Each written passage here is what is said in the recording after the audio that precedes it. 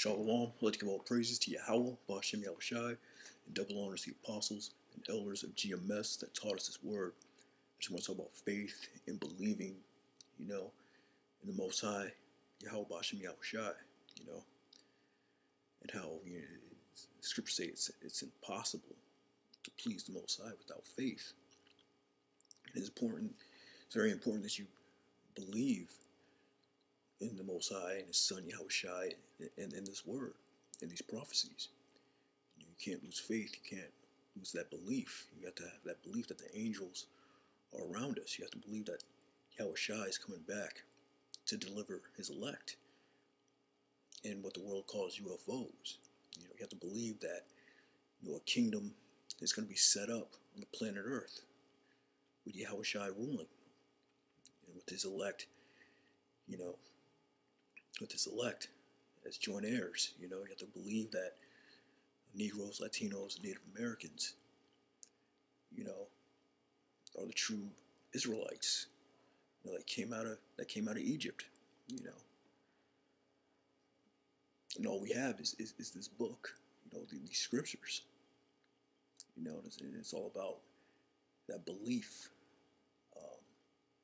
because you got a lot of our people that are atheists and agnostic and all that,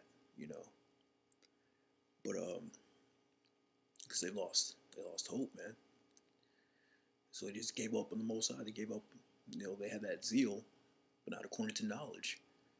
They weren't taught the truth of this word, and Most High just blinded them. But you come to this truth, you gotta have that belief all the way into the very end. Whatever may happen to you, whatever trials, tribulations that you may possibly go through, you gotta have that belief. He'll give you that crown of life. Have that faith unto death, and the Lord will give you that crown of life. The first scriptures are John 3:36. He that believeth on the Son hath everlasting life, and he that believeth not the Son shall not see life, but the wrath of the Most High abideth on him. Yeah, scriptures say, don't inquire about how the ungodly shall be punished. Don't worry about all these atheists, these agnostics, these non-believers, man, because Most High's wrath is going to abide on him.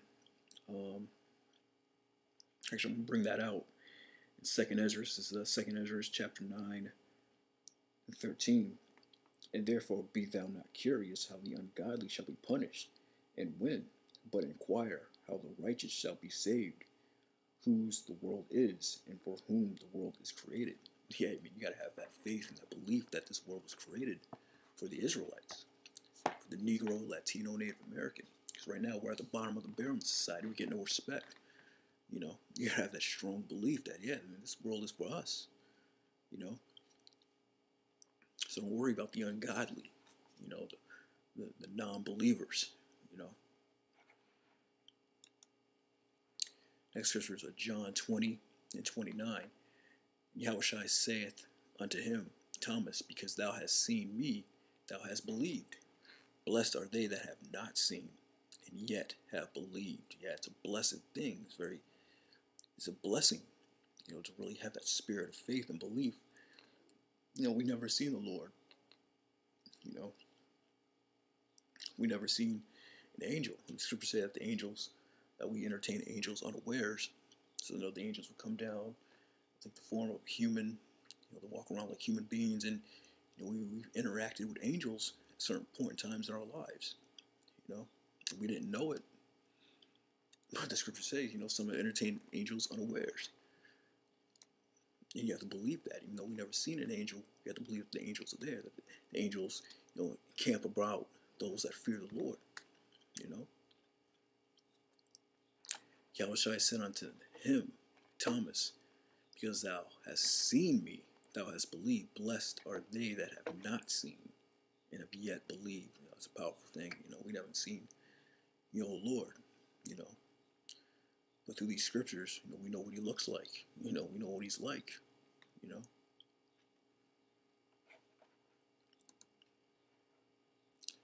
That scripture is Matthew 18:20. For there are two or three gathered together in my name, there am I in the midst of them. Yeah, when you're out there teaching, two or three, that's all it takes, and the Lord is with you. You got that hedge around you. You got to believe that there's that hedge. You can't have that spirit of fear when you're out there, when you're out and about in the world, or you're out there teaching on the streets. You got to believe that, that hedge is around you. The angels are out there with you. If a situation does come up, the Lord will provide a way for you to escape. The Lord got you. It's just a test at the end of the day.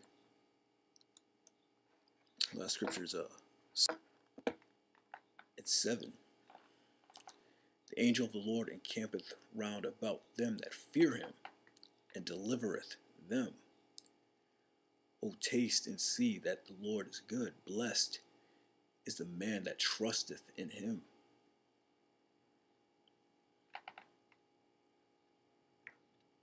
Yeah, it says the angel of the Lord encampeth round about them that fear him. Yeah, so you don't have to worry when you're out and about. Everyday life, you got the angels right there. The angels, the eyes of the Lord are 10 times brighter than the sun, man. The angels are everywhere, The angel of the Lord encampeth round about them that fear him, and delivereth them. The angel's going to deliver you out of certain situations, man. Blessed is the man that trusteth in him. And you got to trust. It's all about trust. We haven't seen the Lord, but you got to put that trust. That's what the Most High wants. He wants that faith. It's impossible to please the Most High without that faith, man. I'm just saying this because we're coming into some times when you're going to have that strong faith, But, yeah, I just wanted to talk about, that belief. You got to believe. Don't worry about the non-believers, Put that, shalom.